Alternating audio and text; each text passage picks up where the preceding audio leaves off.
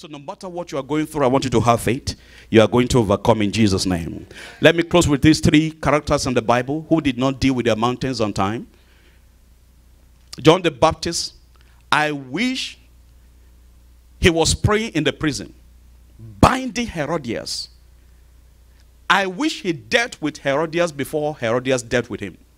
Herodias was the mountain that destroyed John the Baptist. She was the one who asked her daughter, asked for the head of John the Baptist. I wish he was in the prison, raising his hand, blasting in tongues, removing the mountain called Herodias.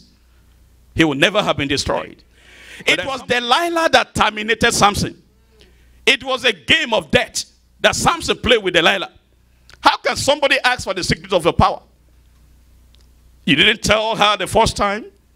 People came against you. You overcome them. She came again and said, you deceived me. And Samson did not get it.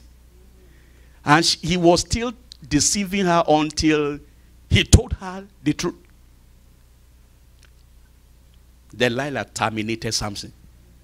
It was a mountain that Samson should have dealt with.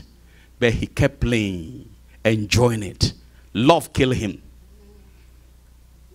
Love killed Samson. No Delilah will terminate you in Jesus' name. And Jezebel finished Elijah. As powerful as Elijah was, this was a man on Mount Carmel that contested against the prophet of Baal, and God showed him power. God proved himself that he's God who answers by fire. One Jezebel said, for you to kill all these prophets, by this time tomorrow, the same thing will happen to you. I'm going to kill you. And the almighty prophet Elijah ran away at the threat of a mountain called Jezebel. A man of God gave into fear. Faith left him. The mountain called Jezebel looked so impossible for him to remove. And he was living in the cave. The word of God came to him again and said, go and stand on the mountains. But the man of God did not go to the mountaintop. The Bible says he wrapped his face with his mantle. And he stood at the entrance of the cave. He didn't leave the cave. And that second attempt, the Lord said to him, enough. Now return and go and anoint Elisha to replace you. That was the end of Elijah.